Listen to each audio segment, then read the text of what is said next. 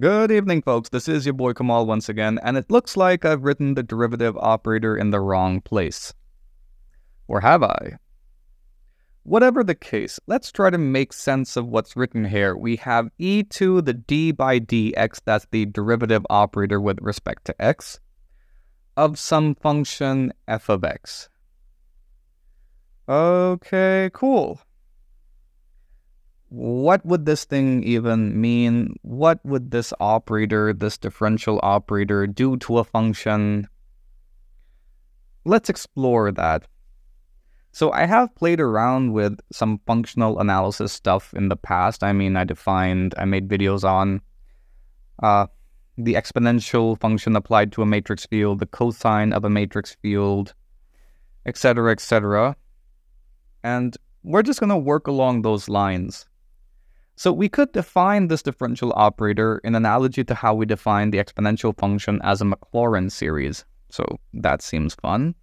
We have e to the x, which can be expanded as the sum over the non-negative integers n, of x to the n divided by n factorial.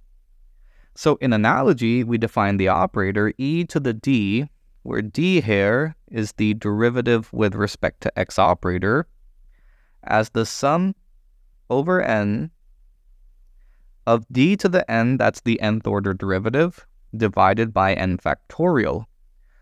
Okay, that looks cool, but how exactly does this thing act on some given function? Well, we know that derivative operators, that is derivatives of any order, are all linear transforms, and we know what happens when we sum two linear transforms. Say we have a linear transform t plus a linear transform s, and we add them and apply the linear transform to some vector v belonging to some vector field on which the two linear transforms are defined. We would get t of v plus s of v. So that means, with all these d to the n's being linear transforms themselves, applying the exponential derivative to some function f of x results in the sum over the non-negative integers n of d to the n of f, as in the nth order derivative with respect to x, of the function f divided by n factorial. And this looks pretty cool. Let's look at some examples to get a feel for what this operator does to some function and see if we can generalize it. We'll start off simple. We'll start off with the exponential function. So let's go for example 1, where f of x is the exponential function, the good old exponential function, e to the x. So we have e to the d applied to the function e to the x. So that means we have the sum over n of d to the n of e to the x divided by n factorial. And we all know what happens, right? I mean, she's the derivative operator, he's the exponential function, and then there's this text in the meme that says, I can change him with my love, and we all know that's not going to happen. So what we get for each derivative is just e to the x. So we have the sum over n of e to the x divided by n factorial. And we can take out the e to the x term because it's independent of the index variable n. So we have, terribly sorry about that, we have the sum over n of 1 by n factorial. And recall exactly what the Maclaurin series for the exponential function looks like. And this would look like e to the x with x being 0. So this is just e to... no, sorry about that. That would be x being equal to 1. Yeah, right. So e to the x, sum x to the n factorial. Yeah, that's x equal to 1. Terribly sorry about that. So this is just e to the 1. And that means we have e to the x times e to the 1. And that would be e to the x plus 1. So that means the derivative, the exponential derivative operator applied to the exponential function e to the x just shifts the argument by 1 unit. This result is actually pretty cool because I didn't specify what x is. X could be a real number or it could be a complex number. Recall that for the exponential function in the complex realm, e to the z, the Laurent series expansion is exactly the same, looks exactly the same as a Maclaurin series for the real valued z case. So let's replace x by I to the x. In that case, we get e to the d applied to e to the ix, and that would be the sum over n of what exactly? We have d to the n of e to the ix divided by n factorial. And when we apply the derivative operator once, we get I. Applied again, we get I squared. Apply it 3 times, we get I cubed. You get the idea. So that means we have the sum over n of I to the n times e to the ix divided by n factorial. And again, just factor out the e to the ix term, and we're left with the sum over n of I to the n divided by n factorial. And this thing here is exactly what e to the I looks like in the series expansion form. So this implies that e to the d of e to the ix equals e to the ix times e to the I, or e to the ix plus 1. Again, we see the same shift. And this is really, really cool because we know that the exponential function, the complex exponential function e to the ix, can be expanded using Euler's wonderful formula, whereby we have e to the d applied to cosine x plus I times sine x, and this equals e to the, wait, let me expand this. I have cosine of x plus 1 plus I times the sine of x plus 1. And this implies that e to the d of cosine x equals cosine x plus 1, and e to the d of sine x equals sine of x plus 1. Again, we see a shift in the argument by 1 unit. Okay, so we're done with the exponential function, the trig function, sine and cosine. What about power functions? So we have f of x this time defined as x to the k. So if we apply e to the d to x to the k, we have the sum over n of d to the n of x to the k divided by n factorial, correct? Now, what exactly would the nth order derivative of x to the k evaluate to? Well, all derivatives of order higher than k would be 0. So that means all we have to do is sum from n equals 0 to k. What exactly would we get? Well, we just have to apply the power rule successively, giving us k times k minus 1 times k minus 2, so on and so forth. K minus n plus 1 of x to the n, x to the k minus n, right? Yep, that's exactly what we have, divided by n factorial. Now, what exactly is that thing in the numerator? It could be written as a factorial. So we have the sum from n equals 0 to k, and this would be exactly k factorial divided by k minus n factorial. We're dividing this by n factorial, and we have x to the k minus n. Okay, that's quite a bit going on, but we know exactly what this thing is. This here is k factorial divided by n factorial times k minus n factorial, which is n choose k.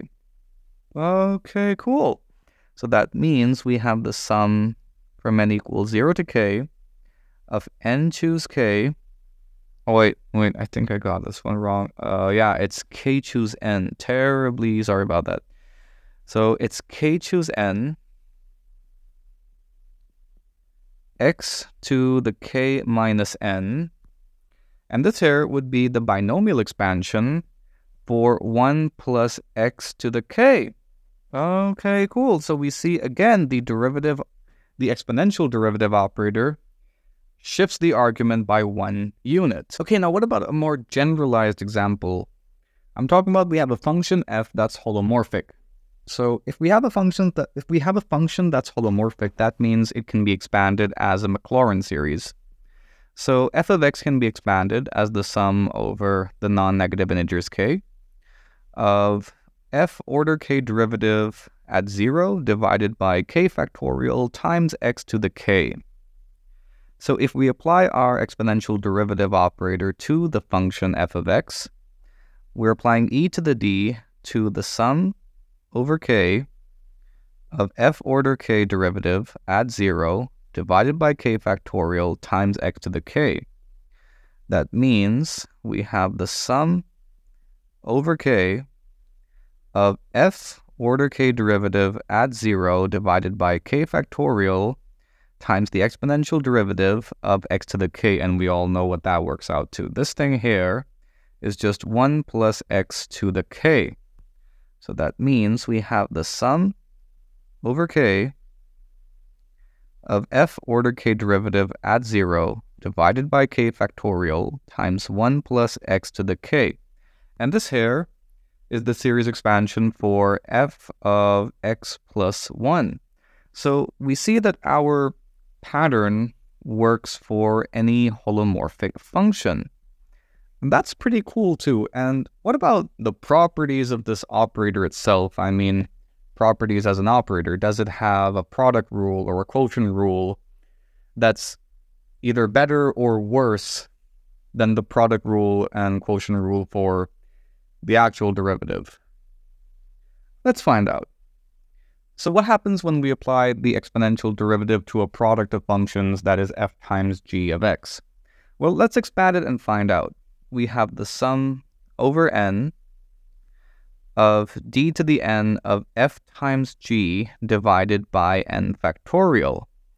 And what exactly is the nth order derivative of a product of functions? Well, it's strikingly similar to a binomial series expansion, wherein we have the sum over k from 0 to n of n choose k f order k derivative times g order n minus k derivative. Okay, cool. So this implies that e to the d times f e to the g e to the d of f g of x equals the sum over n of the sum over k from 0 to n of 1 by n factorial times n choose k, what is wrong with me, f order k derivative times g order n minus k derivative. And let's play around with these factorial terms we have. So we have n choose k. N choose k can be expanded as n factorial divided by k factorial times n minus k factorial. And we have this 1 by n factorial thing being multiplied with it, so there's some nice cancellation. And this implies that e to the d of fg of x, I got it right the first time. So we have the sum over the non-negative integers n, and the sum from k equals 0 to n of f order k derivative divided by k factorial times g order n minus k derivative divided by n minus k factorial.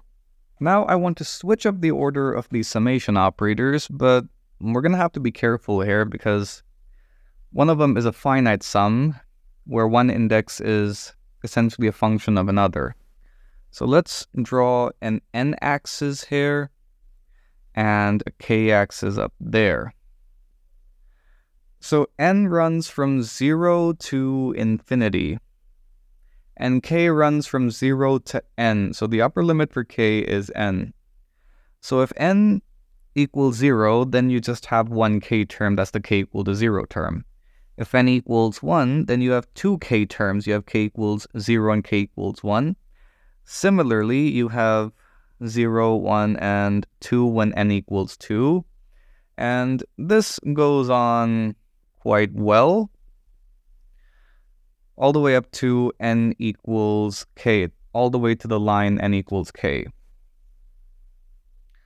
Now, n is supposed to run from 0 to infinity, so if I switch up the order of these summation operators, then my k variable is supposed to run from 0 to infinity. That makes perfect sense. But what about the index variable n? We see that it will only run on and above this line. So that means the sum over n should start at k all the way up to infinity, and we have f order k derivative divided by k factorial times g order n minus k derivative divided by n minus k factorial. And we see here that we can take this thing outside the first summation operator. So we have the sum over k of f order k divided by k factorial times the sum over n equals k to infinity of g order n minus k derivative divided by n minus k factorial. And a renaming of the index variable for the second sum would be pretty insightful here. We could just name it the sum over m from 0 to infinity of g order m derivative divided by m factorial, and this thing is being multiplied by another sum, that's the sum over k of f order k derivative divided by k factorial. And we know exactly what these two things are. This sum over here is the exponential derivative of the function f of x, and this thing here is just the exponential derivative of the function g of x. So we have this really neat result. The exponential derivative of a product of functions equals the product of exponential derivatives. And I think that is a really cool result. It's extremely nice to look at, and I really did enjoy the analysis we performed today. I hope you enjoyed the video. Be sure to like and subscribe. Remember to drop me a follow on Instagram as well, and support the channel if you want to on Patreon. Thank you. See you next time.